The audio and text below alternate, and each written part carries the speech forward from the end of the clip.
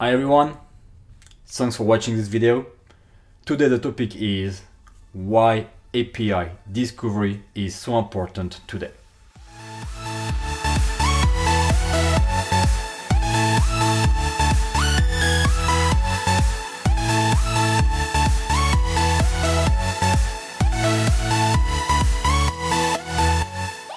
So first of all, so far on the last year we used to do API security, API protection with a Swagger file or Open API specification file.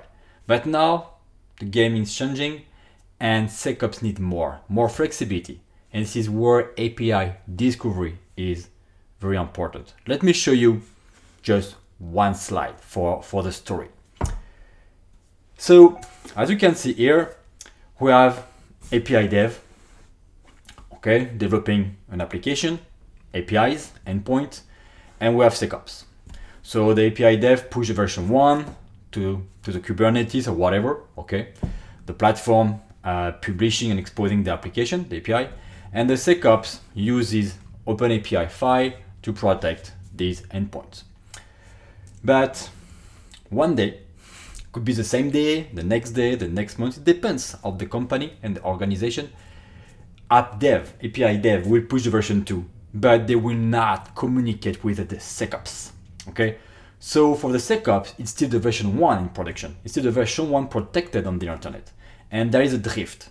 And the drift will block the new endpoint added by the version 2. This is where the API discovery brings a lot of value for the SecOps.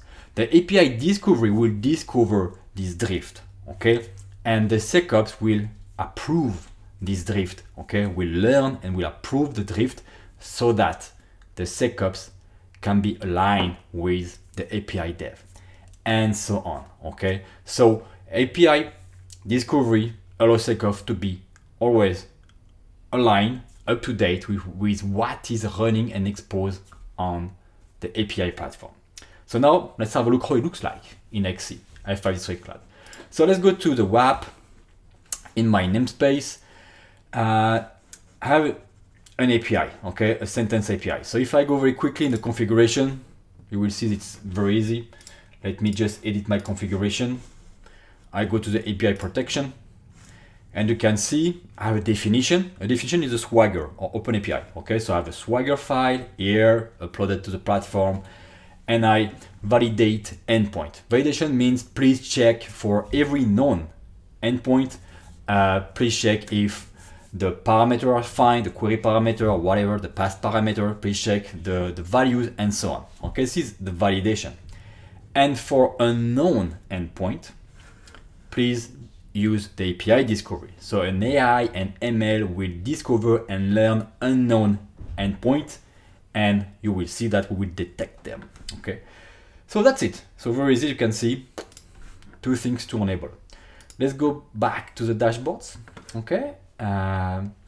and go to the sentence API. So for information, we are in July. We are in July today when I record this video. So the look and feel is the July look and feel, July 23, 2023. So let's go to my application. This is my dashboard for my application with the trends. So I have traffic over there from different sources, and let's go to the API endpoint. Here, let me just hide the widget on the top. You can see three very important terms, The first one is called inventory. Inventory is what we know. This is my Swagger, So in my Swagger, I can see that I have several endpoints, animals, adjective, locations, and I have as well for the location a /ID, same for adjective, and different methods, get, post, and so on. Those are the known, so pushed by SecOps thanks to API dev.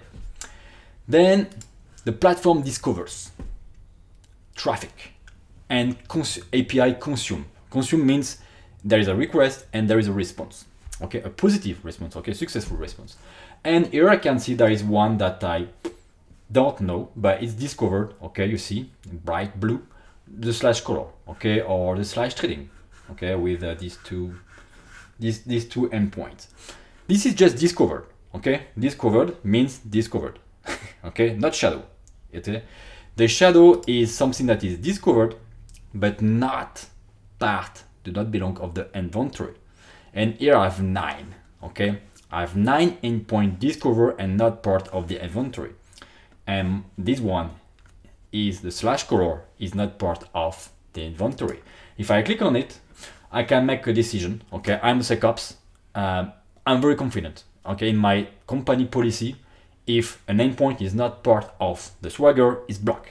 Okay, I click on configure and I block it. Deny. Or I'm not confident because I have some difficulties to communicate with my API developers, and I don't want to take any risk, and I will just rate limit. Okay, so I will rate limit this endpoint for this method, and I will rate limit to 100 request. Okay, so this is when I'm not very confident. So this is for one endpoint, okay, API calls. But we discover a lot of things in F5 Distributed Cloud, and let me show what we discover. So now let me switch to another view, the table view. On the table view, you can see a lot of let's say things discovered. Okay, I have sensitive data, I have authentication. So let's take an example, for instance, for this one. Okay, on this endpoint, it's part of the inventory. Okay, I know it, part of the Swagger has been discovered, means consume. Okay, with a request and positive response, successful response. And I can see several sensitive information. Okay, so I can click here, I go to the discover, and I have several sensitive information. I have an email in the request body, an IP address in the header, XFF, so a social security number, I'm a US, okay, a credit card number. So here I have information about what has been discovered in the request or in the response. We can see a credit card number in the request, but we should not see a credit card number in the response, okay? Should not be visible. What's more, we discover the schema, okay? And you can see for the request or the body, have information about what is sent or requested. Request, response, exactly the same, and the full API specification. If I get back to my color is here, shadow, okay? Let's say the SecOps open a service now ticket. Okay, say guys, API dev, can you tell me if I should keep this API endpoint up and running on the internet, or should I block it? And let's say the SecOps get an answer from the DevOps or API dev. Say, yes, yeah, please approve it. We are late in our processes. We haven't pushed the version 2 of the Swagger, please approve it. In that case, the SecOps can download the spec file, okay, and update the Swagger. At this moment, the /API/colors, this one, will move from a discover shadow to a discover inventory. Okay, so this is for the discovery of the endpoint. But as I said, we discover sensitive data, and inside the sensitive data, we can discover sensitive data that are generic, like emails, IP address, social security numbers. But we can also discover custom one. And here, as you can see, I created one for the French mobile phone and one for the French social security number.